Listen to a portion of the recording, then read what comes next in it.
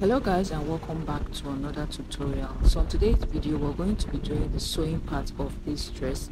If you missed the last video where I showed you how I drafted it, I'll have it linked in the description box below so you can go check it out. So let's get right into the sewing of this video.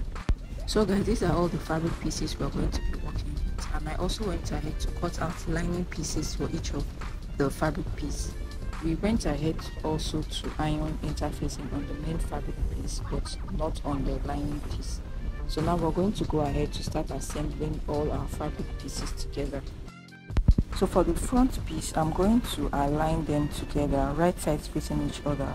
Then we're going to go ahead to pin them down.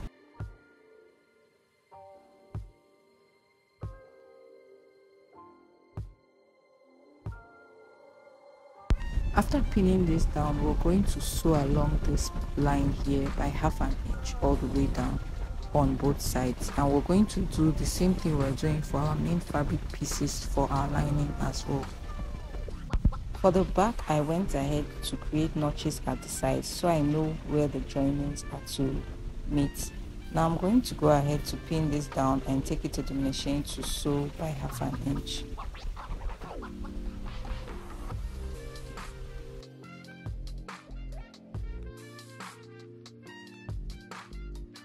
After sewing, I went ahead to give everything a good press, and this is what we have. Next, I'm going to move on to bring in the skirt part of the dress so we can attach the top part to the bottom part.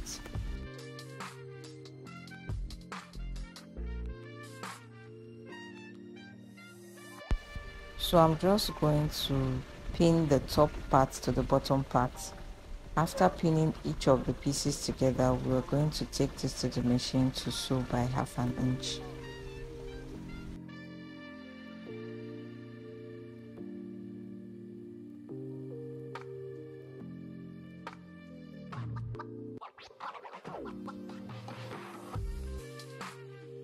After joining all the pieces together, this is what we have. I'm bringing in the back piece of our dress, and we're going to pin it down to the front piece. This is going to enable us join the back and the front pieces together. So I'm just going to pin this down.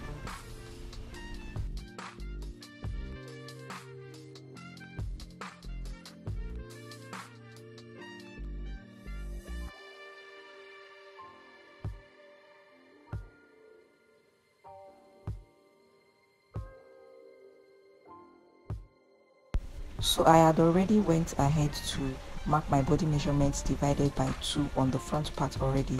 So we're going to move on to stitch the front piece and the back piece together from the sides here, following the mark we had already made initially. So we're going to sew this and trim off the excesses we might have at the sides.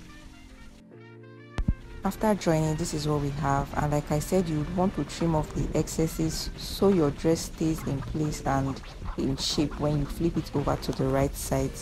So now we're moving on to open up the back part to fix in our zip.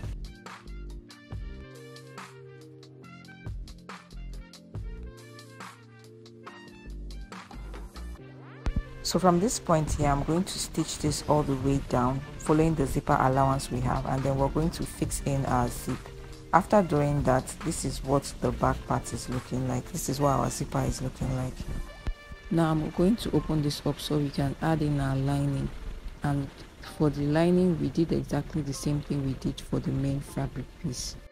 Now we're going to fix our lining piece inside of our main fabric piece, right sides facing each other, and you want to make sure that your lining is 1 inch shorter than your main fabric.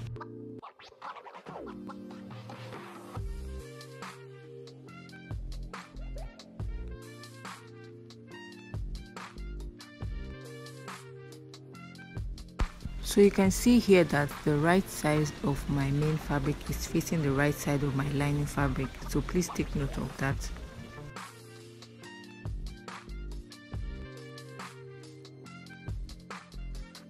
Now I'm going to go ahead to align my lining piece to my main fabric piece, and I'm going to move on to pin this all the way around to enable us sew the bottom part. And after stitching, we're going to be sewing this by ½ inch all the way around.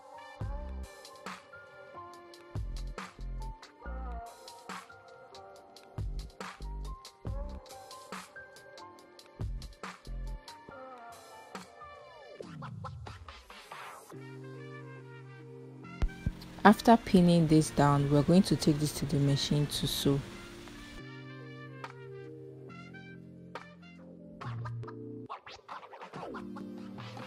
After sewing, this is what we have, and as you can see, I also went ahead to top stitch on the lining piece just so everything stays in place. Now we're going to move on to join the main fabric piece and the lining piece to the zipper area. So what we're going to do is, I went ahead to create an opening at the side of my lining, which is this part. So that is where we are going to pass all the stitch work we'll be doing. So this is the zipper part of the lining. We're going to pass it through the dress and bring it out on this other side here.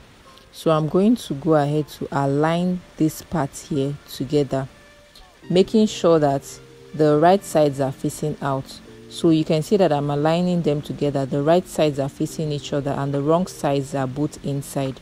So now I'm going to go ahead to just pin this down just so it stays in place for us to sew. After pinning this down, I'm going to go ahead to pass through the opening I created earlier at the side of the lining. So we're going to pass through that opening I created here, and that is where we're going to sew our zipper. So this is like the easiest way to do this. So we're going to pass that zipper part we pinned down initially through that hole, and we're going to hold everything together to sew. So we're going to sew this all the way to the very end of our zipper. So again, we're going to hold the lining and the main fabric together, sandwiching our zip in between, and then we're going to sew this. So after sewing, this is what it's looking like. We've gone ahead to stitch this, and I'm going to take out the pins and flip it over to the right side. So you can see this is what our zipper area is looking like. You can see that the lining and everything, all the stitching is on the inner side. Now I'm going to go ahead to do the same thing for this part, and we're just going to take it from this inner part we opened up at the side here.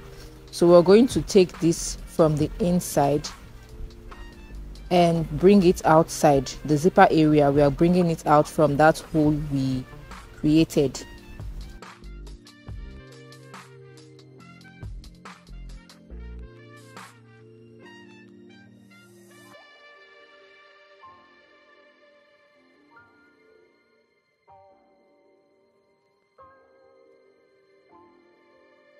So after bringing this out, I'm just going to make sure that I align my main fabric piece and the lining piece together, sandwiching the zipper in between, and then we're going to sew. Make sure you're not sewing on the zipper but just at the side of the zipper.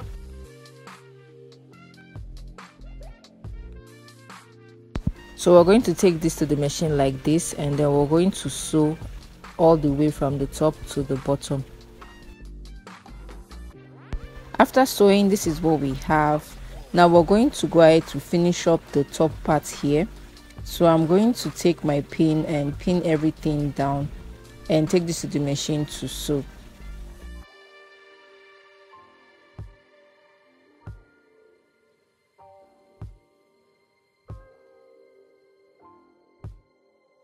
We're going to go ahead to sew along this line all the way to the other side. After sewing, this is what we have. I'm going to go ahead to trim off the excess we have at the top.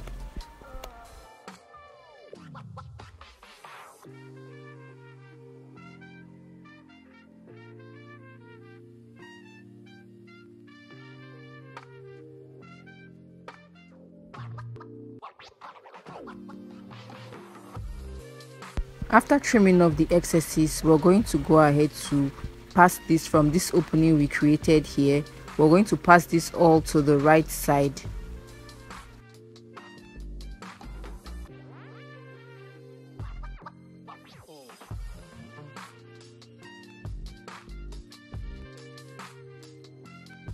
So this is what we have, and you can see I also went ahead to add straps to mine. This is totally optional.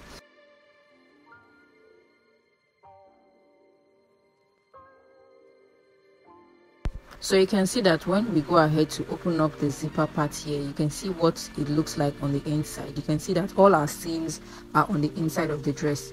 Now we're going to go ahead to iron this and set this aside to work on our 3D roses. So guys, for the roses I went ahead to cut out 7 square fabric pieces, and they are all different sizes.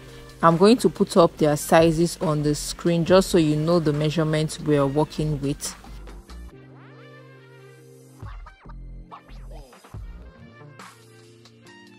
Now I'm going to take each of the pieces and I'm going to fold them into 4 places like this, the way you see me doing right now, and then I'm going to fold it again like this, and then we're just going to cut a curve at the top here. So you can see the way I'm doing it here. I'm just going to create a curve like this. So after cutting this is what it is looking like. So you can see the shape we have. I'm going to go ahead to do the same thing for all the pieces down to the very last one.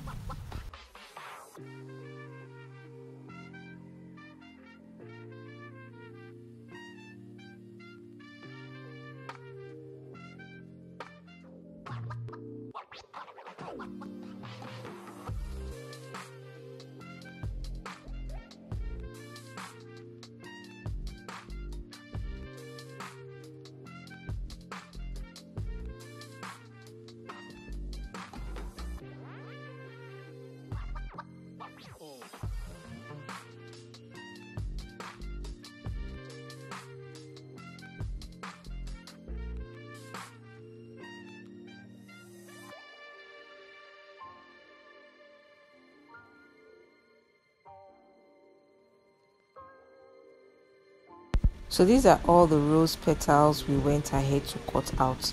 So after cutting this out, you can see that there's a line in the middle like this that comes across like so. So this is what it's looking like. Now what I'm going to do is we're going to cut one side open, just one side for each of the rose petal. So we're going to go ahead to cut this and stop at the midpoint there. So this is what we have. So I'm going to go ahead to do the same thing for the rest of the rose petals.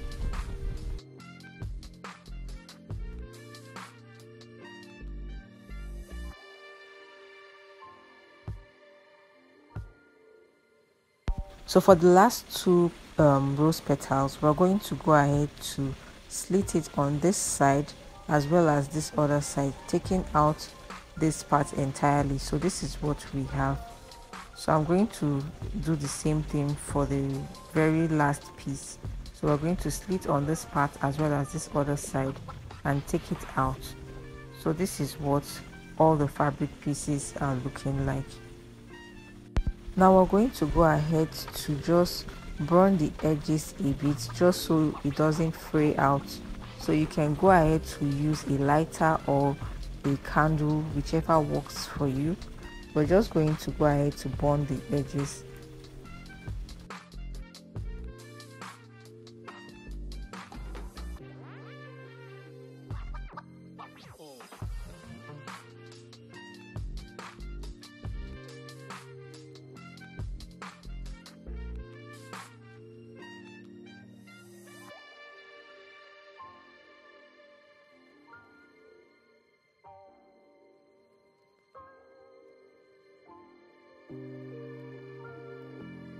After burning all the edges, we're going to go ahead to start assembling the rose together.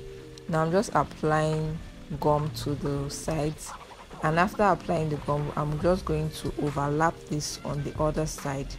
So this is what we have. I'm overlapping it so it sticks together. I'm going to do the same thing for the other pieces. What I'm going to do is bring in the gum, and then I'm going to apply it on one side of the rose petal, and then we're going to use the other part to overlap on it just so it sticks together and creates that rose shape.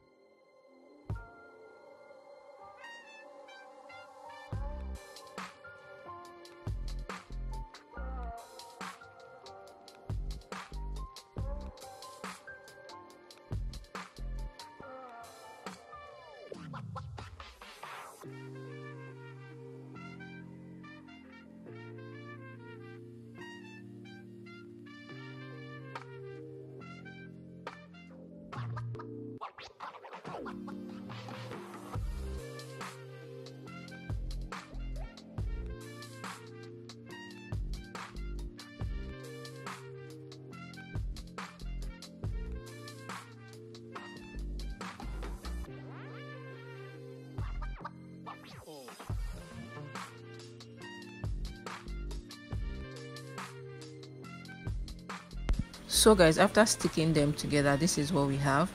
I'm going to go ahead to start putting them together. So you're going to need to get a needle and thread. Make sure you're working with a matching thread for this. And we're going to start stitching the first rose petal at the bottom here. And after doing that, we're going to connect it from the bottom part here inwards, and then we're going to just start layering each of the rose petals according to their size.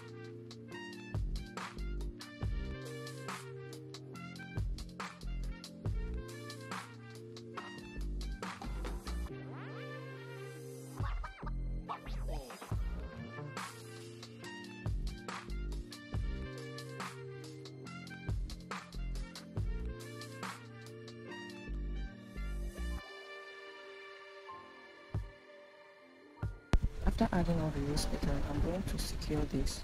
So I'm going to tack this again, taking this like 2 to 3 times inside the rose and taking it out again, just so your rose is secured and it's not going to be loose. You want it to be tied together very well. So this is what we have. This is what it's looking like. I'm going to go ahead to make more of this. You can see that I already went ahead to make another one. This is what it's looking like.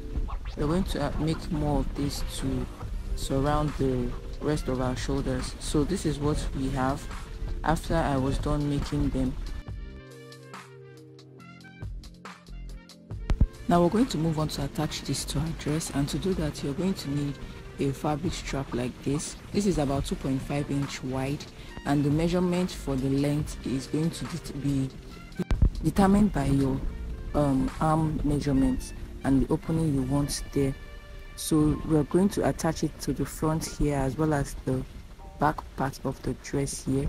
This is going to serve as a base for our roses to sit on. So we're going to start arranging the roses on the dress to the desired style we want, and then you're going to pin this down.